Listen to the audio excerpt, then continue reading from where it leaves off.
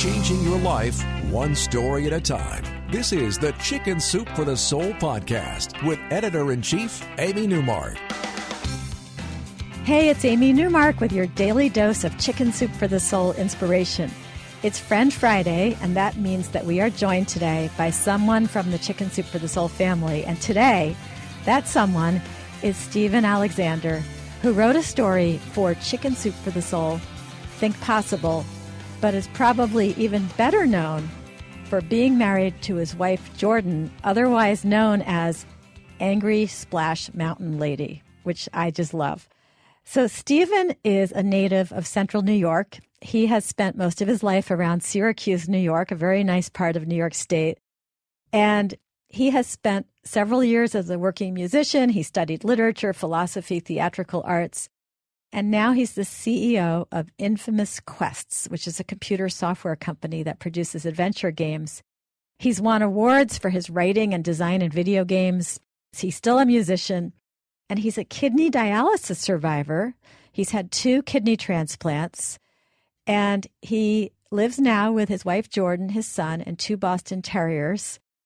And we're going to talk about 2 things today. We're going to talk about Stephen's story in Chicken Soup for the Soul, Think Possible. And then we're going to talk about what is it like to go viral, because I just think that's a fascinating topic. But first, let's talk about your Kidney Tomorrow story in Chicken Soup for the Soul, Think Possible. Sure. It's a story basically about how my wife and I were dealing with me being on dialysis for so many years. She was a nurse at the Veterans Hospital herself. At one point during my treatment, she decided that she wanted to train to do home dialysis with me so that we'd be able to do it more on our own schedule. And it was a very difficult time in our life because she was working 12-hour overnight shifts. She'd come home from that and then put me on dialysis for 4 hours a day at a time. So we during the tough times, we used to have this mantra we'd say to each other, "Kidney tomorrow," where we'd hopefully we'd get that call from the transplant center telling us that we'd have a kidney. Yeah, and you have a very cute part of your story where you talk about how you finally got the call that there was a kidney for you, but you were out shopping and you were supposed to buy milk, and you were so dutiful that you thought, okay, well, my wife wants milk, but I have to go get my new kidney. So I'll get powdered milk so that I've still provided milk. And you told her via cell phone from the grocery store, and she was like, "You're an idiot. Put the milk back and go to the hospital and get your kidney." And I thought that was so cute.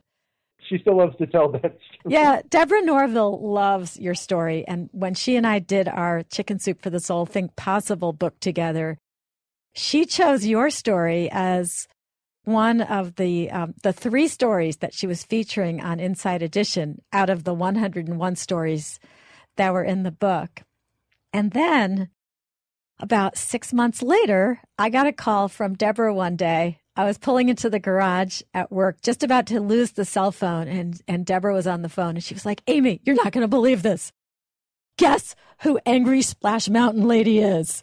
And of course, everybody knew who Angry Splash Mountain Lady was, your wife. So Deborah got so excited, she put you on Inside Edition for a second time to talk about that. So tell me what happened with that, because I have got to have you tell us what it's like to go viral, because it's something a lot of people dream of.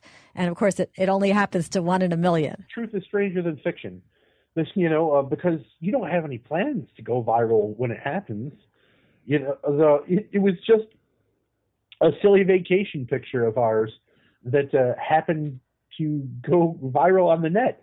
We were in the park that day, and we spent a long day in Disney World, and that was going to be the last ride of the day. And I was tired. My in-laws were along with us, and we had our baby, and so she said, "Okay, it's time to ride Splash Mountain." And I said, "I'm sorry, hon. I don't think I have another ride in me." And she said, "What? You don't have it in you to go sit in the log and ride in the ride?" And I was like, I just don't want to go wait in line and do that. And she really wanted to go on the ride, so she marched off to ride it alone. And when she gets single-mindedly determined, she's going to do something. I know I was going to get it. So I waited out by the exit for the line, and I said, "Oh boy, what's she going to say when she gets off?" And she didn't say a thing. She just had this giant grin on her face, and she comes over and she pulls out her cell phone and presses a few buttons and pops up a picture and holds it in my face and says, "Here, I did this for you." And it was the picture. And we thought it was so funny, and we had a laugh. And I was like, "I can't believe you did that, and that you timed that so well." And she said, "Well, I knew there was a camera, so I was just going to try to show you how mad I was that you weren't on the ride with me." And we laughed, and then later that night I said, I think I'm going to post this on the net because it's too funny not to share. And I sort of expected that maybe our friends and family would like it, but we were still at Disney World, and by the time we got home, it had started to go viral. And we're sitting there that Friday evening, and I said, "Honey, I think this is going far beyond anything that we thought." And I remember she said to me, "I don't think it's going to go viral." When George Takei posted on Facebook, then I know it's viral. And literally like an hour later, George Takei posted on Facebook, and I said, "Honey, I think we went viral." Oh my goodness, that is so funny. And if anybody wants to see this picture, I think if you Google Angry Splash Mountain Lady, it will come up, right? Yeah, that's all you have to do is Google Angry Splash Mountain Lady. Yeah, because I knew about it before I realized that it was you and Jordan. I already knew about it. I mean, it was just like the Chewbacca mask lady. I mean, it was everywhere. So I thought it was so funny. So then what happened? Like, did the news media start coming to you? Well, yeah, that weekend we started getting calls and emails from all sorts of media outlets and from all different kinds of folks, and it continued on that week. And then I remember we got a call from Inside Edition, and they were interested in it. And I said, "Yeah, we were actually on your show just a few months ago. My wife and I." And they're like, "Wait, really?" And then I think somebody went and checked for like a second. They're like, "We know you guys." Oh, that's so funny. So when Deborah called me, so they were already planning to do something about Angry Splash Mountain Lady, and they didn't realize that you guys were repeat offenders, right? Yeah, not until they talked to me on the phone. And then Deborah called me, and she was so excited, and we both thought it was such a fun coincidence. Yeah, well, me too. And, Jordan and I both did interviews with Deborah, and we had a good time. And it's just very surreal because we're just a normal family, I mean, we have a new baby, and and we live we live a pretty normal life, and this was kind of crazy. We got thrust into the spotlight for a time, and we talked to all kinds of people all over the world. We did interviews with people from Britain and Japan. We were featured in an Israeli newspaper, I believe. I mean, there's just all kinds of different places that it went to. Australia, the Australians thought it was pretty funny, and so it's so strange, and everyone around us and in our life and our family watched it unfold, and they're like, at first they're like, "We can't believe this," but then as my family said, they said, "Oh, we can believe it. You and Jordan are always doing crazy and miraculous things." So I mean, it was very funny, and I was glad that it was received mostly in a positive manner too.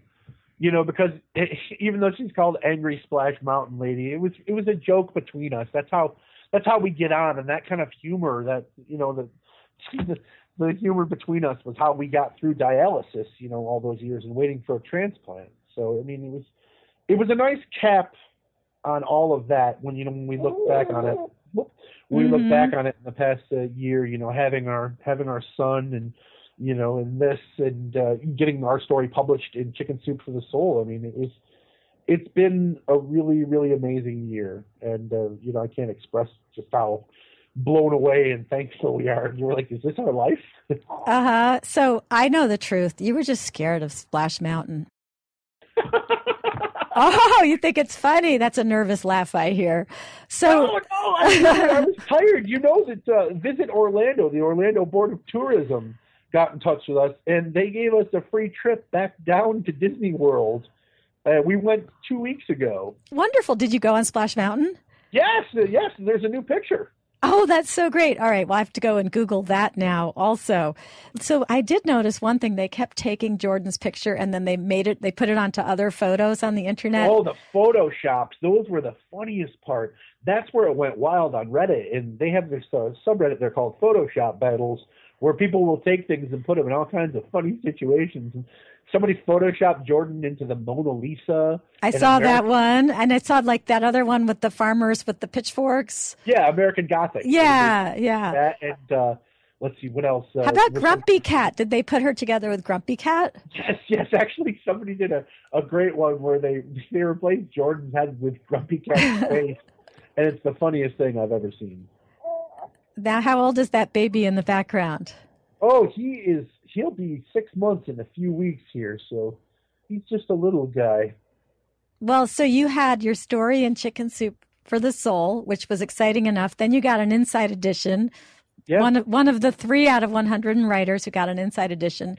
Then you go to Disney World, you get an Inside Edition again. You get famous all over the world. Then you finally go on Splash Mountain so that we all know you're not a wuss. Right? And in the meantime, you had a baby. It sounds like quite a great 12-month period for you. It's been really nice, and I just hope that in addition to all this, I can serve to let people know who are waiting for a kidney or on dialysis that they can live a life of quality. They can live an extraordinary life. It's possible. So how long have you had your new kidney? It'll be 5 years now in July. And it's going well. Like this one is a keeper. Yeah, this one's holding great. My labs are really good. My doctors are very confident in how it's working. So I mean, we're very lucky. I'm very healthy right now, and Jordan's doing really great, and our baby's doing great. So we're just extremely lucky. That's all I can say. And what do you do as somebody who has a transplant? What do you do to keep it healthy, and how does that affect how you live and how you maintain your health? Well, you do have to take a regimen of anti-rejection drugs. I take a lot of pills a day, and I have to measure them out every morning and make sure that everything's right. And you can't miss doses. You have to take them. Like a lot of people will be on these, drugs for a while, and they'll start to feel better, and they'll be like, oh, I don't need to take as many. But the thing is you always have to take them, and you have to take them. You have to take them regularly. And somebody gave you that kidney. Somebody made that sacrifice, thought ahead, gave you that kidney. So you're doing the responsible thing by respecting that kidney and respecting that donor. Yeah, you have to, and you have to make sure that you stay hydrated. And it's an alternate form of treatment. It's not a cure. So you have to make sure that you do things right. You have to drink plenty of water and stay hydrated. You have to watch certain things that you eat, and because there are some side effects to some of the drugs. I gained a lot of weight after my transplant because of one of the steroids that I was on, and trying to lose that and keep it off and maintain my health has been difficult. My back was really bad from years of sitting in a dialysis chair, and I've recently got that treated and under control. So I mean, you do have to make sure that your upkeep is good so that you can be around. Well, we're glad you're around, and we're thankful that we all got to see Angry Splash Mountain Lady, and I hope we will hear more from you at Chicken Soup for the Soul. And Stephen, I want to thank you for joining us today on Friend Friday. I'm Amy Newmark, and next week, starting on Monday, which is August 1st, we're going to do something special. We're going to rerun the second week of the Chicken Soup for the Soul podcast from early March. You'll hear some of my absolute favorite stories, the ones that I chose to be included in our first 10 episodes. And then I'll be back with new stories for you on Monday, August 8th. Now, if you want to read Stephen's story in Chicken Soup for the Soul Think Possible, please go to our website, chickensoup.com.